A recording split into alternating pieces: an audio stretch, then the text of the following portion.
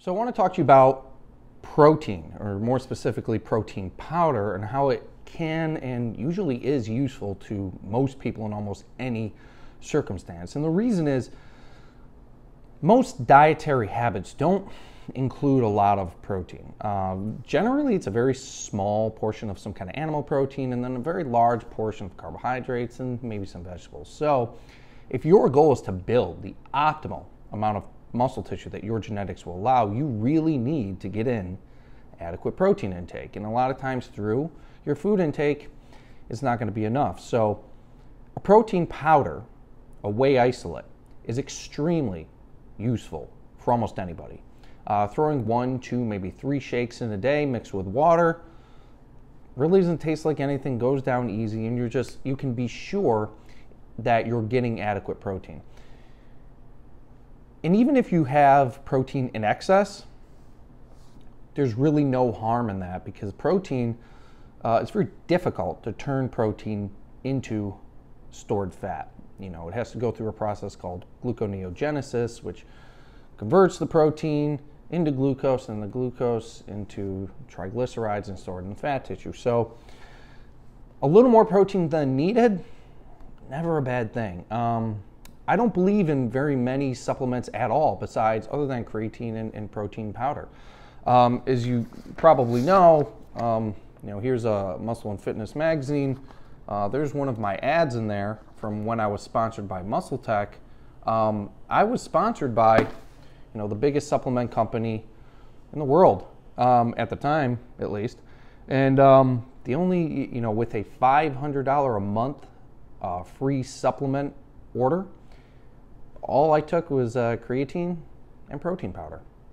Even though they have dozens of other muscle building supplements, most of the muscle building supplements don't work. They're a complete waste of money. But 2 supplements should be taking, obviously, some creatine and a protein powder. What I'm using now is just basic whey isolate from Allmax.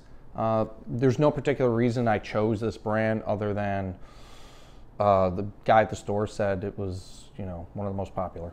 So anything between $40 to $50 for 2 pounds, really doesn't matter what brand. Most of them kind of taste the same. Most of them are the same. This one's got, 27 grams of protein per scoop, which is on the high end, which is pretty good. But, a few scoops of, some kind of protein powder a couple times a day is going to allow you to be sure that you're getting adequate protein. It's really not going to take anything out of your day. It's not very filling.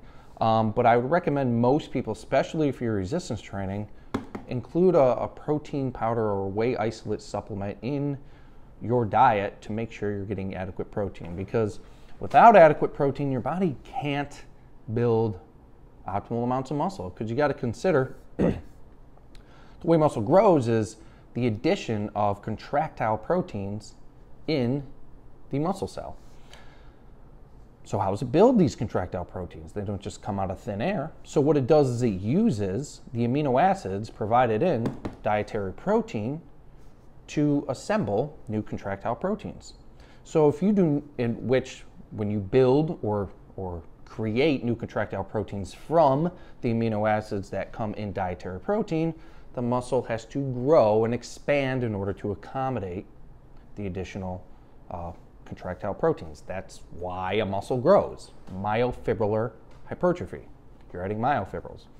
So if you don't have adequate protein in your diet, you're not providing the amino acids that the body needs to build the new contractile proteins. Therefore, it literally cannot build them. It's like showing up to a building site with the blueprints for a house, but not bringing any wood.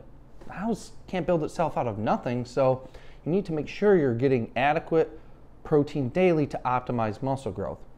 And throwing in a couple of shakes every day including protein in every single meal is a surefire way to make sure you are getting everything you need. But that does not mean more protein equals more muscle growth.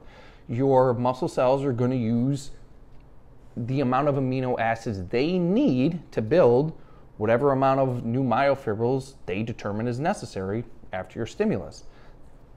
Just because you're building more or bringing more building material to the job site doesn't mean your body's going to use that extra building material. Again, with the house building analogy, it's like having a blueprint with a certain amount of building material, but bringing twice as much, expecting the house to build bigger.